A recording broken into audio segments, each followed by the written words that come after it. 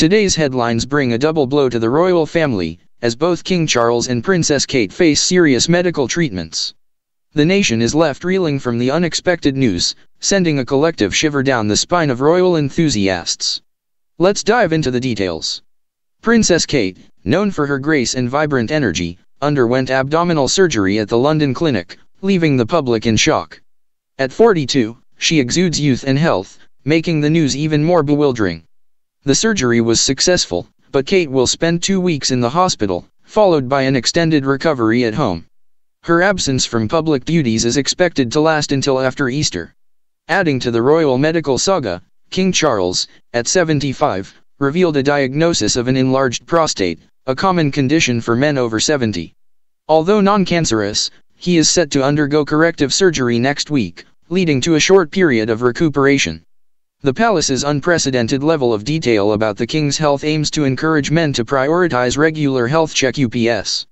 The timing of these revelations, coming one after the other, has created a challenging situation for the royal family. Prince William has cleared his schedule to be by Kate's side, emphasizing the importance of family duties over public roles. With 3 senior members undergoing medical treatments simultaneously, concerns arise about the royal family's capacity to fulfill their duties.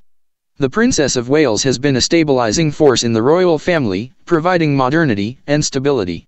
Kate's dedication to her family, including breaking away from Windsor traditions regarding her children's education, has earned her admiration. The unexpected medical disclosures have left fans and well-wishers anxiously awaiting updates on the royals' health. Dr. Martin Skur, our Good Health GP, sheds light on Princess Kate's surgery, emphasizing that it was a planned operation, minimizing the risk of complications. He advocates for her well-deserved rest and recovery, applauding the decision to prioritize her health over a swift return to public duties. As the royal family navigates this period of health challenges, the nation remains united in sending thoughts and wishes for a speedy recovery to Princess Kate and King Charles. The resilience and strength displayed by the royals during such times reinforce their connection with the public. Stay tuned for further updates on this unfolding royal saga.